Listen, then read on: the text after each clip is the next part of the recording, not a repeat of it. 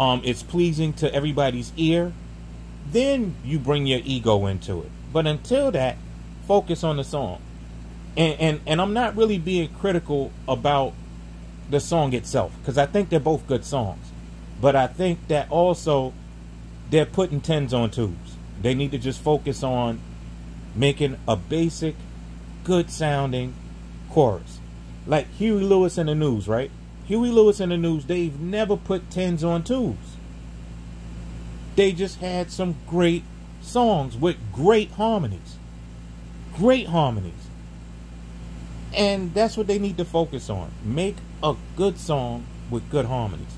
Like, okay, Needed Me the Most, right? By Chicago. Damn good song. Damn good song. And the harmonies are perfect. Now, I don't know if they're going to be able to ever do that live, because you can hear stacks of Neil all over the place.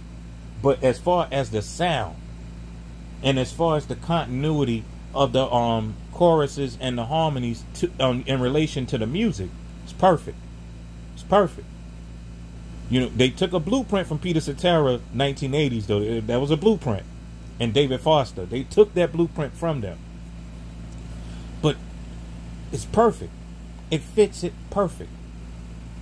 When you listen to Steve Perry when he sing I'll Be Alright Without You, right? It's not too much going on.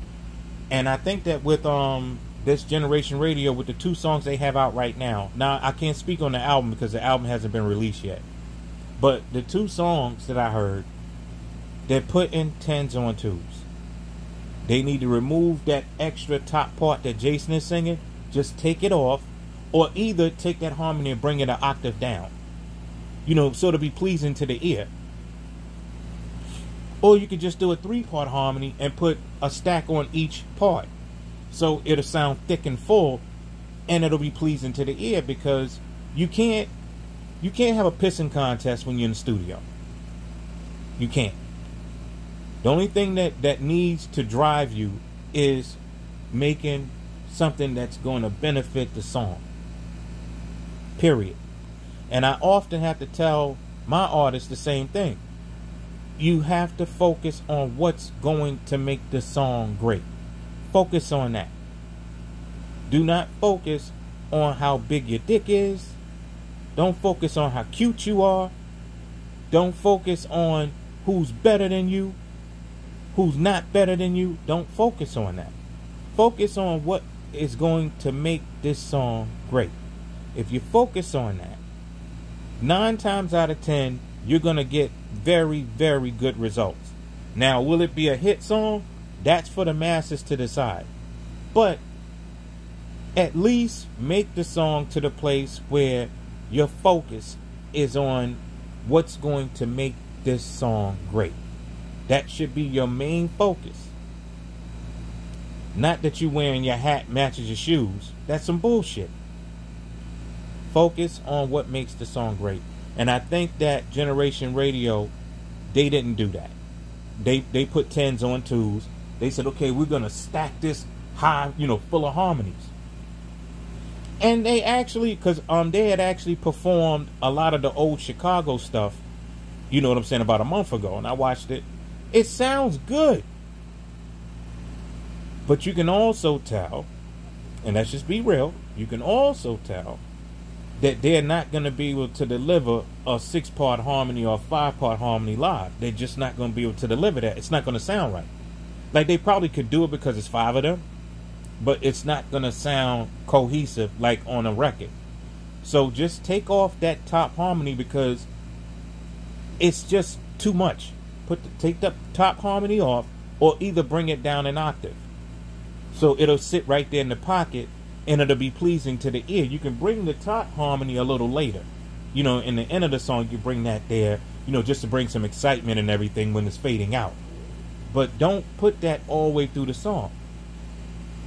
And Jason Scheff, he probably should have done his homework, because when I listened to that solo album that he did about a couple of years ago, it was terrible. I said, yo, dude, you shouldn't have even done that album. You shouldn't have even done that album. Terrible. I was like, yo, what the fuck you doing? And look, the actual songs, the actual songs themselves, the way they were done originally, were not terrible. But he turned them into like a cheesy karaoke sounding song. What you doing putting karaoke on a record and trying to sell it? For what? I mean, it was terrible. And when I had my A Weapons page up, I even told him, you need to call Dwayne Bailey immediately. You need to call him and have him help you with this album. Because, dude, you shouldn't have done that. Put cheesy synth strings. I mean, it was terrible. It sounded just like a Casio, a 1980s before MIDI Casio keyboard. That's what it sounded like. I'm like, bro, come on, man. I understand that you got to do budgets and shit like that, but dude, you could have done better than that. And that really upset me to hear him do something like that, because he should know better, because we're around the same age. He's probably maybe just a little bit older than me, because I'll be 54 September, so he's probably like around about in his late 50s, approaching 60. And he should have just said to himself, look, let me not put anything cheesy like that out. That was terrible. It sounded like an Atari video game. But Jason should have just done his homework. And what you have to understand too, a song should be as simple as possible. Now you're gonna have some complex stuff, like on Bohemian Rhapsody by Queen. That is a very complex song, right? But it is as simple as you could have made that song. And it's the same thing that applies here. Just make the song simple. You know, like the old saying. Well, two actually. Less is more, right? And KISS, KISS. Keep it simple, stupid. That's all I got. Once again, shouts out to the almighty LDBC. That's ldbcsports.com, ticketvmedia.com, trilltalk.net, and A Weaponry on Shopify.com. My name is A Weapons. Peace.